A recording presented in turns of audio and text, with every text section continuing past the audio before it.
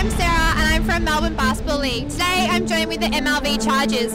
Well boys, what a game. A very close one. I'm pretty sure, what was that, 1 point win? 24 points to you, player of the game. How are you feeling?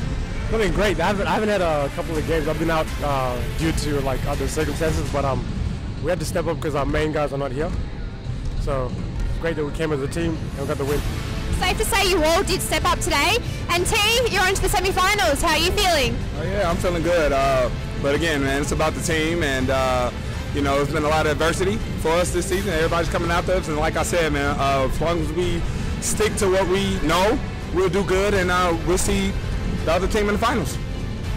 And boys, was it the offense or the defense that you were really proud of the team for today? Hey, you know what it is? Defense wins championships, boys.